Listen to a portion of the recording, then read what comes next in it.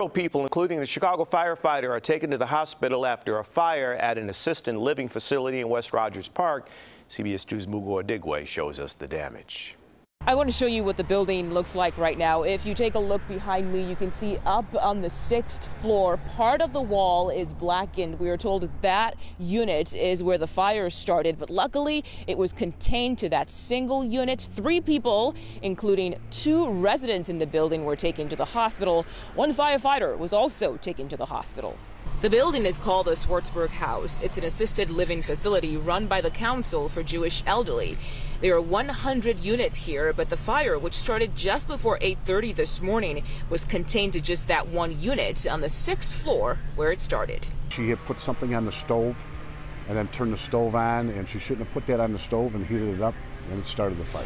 Chief Robert Jurwitz says residents were asked to shelter in place as fire crews worked to put out the flames. This is a senior building, so to get them out, it's quite a challenge, especially going downstairs. So we had them shelter in place. They were fine. The alarm system here works perfect. The sprinkler went out right in front of the apartment, so there was no problem with the fire staying in the apartment. Again, we're told those 3 people who were taken to the hospital, 2 residents, 1 firefighter for a minor injury, are expected to recover. In West Rogers Park, Murrow Digwe, CBS 2 News.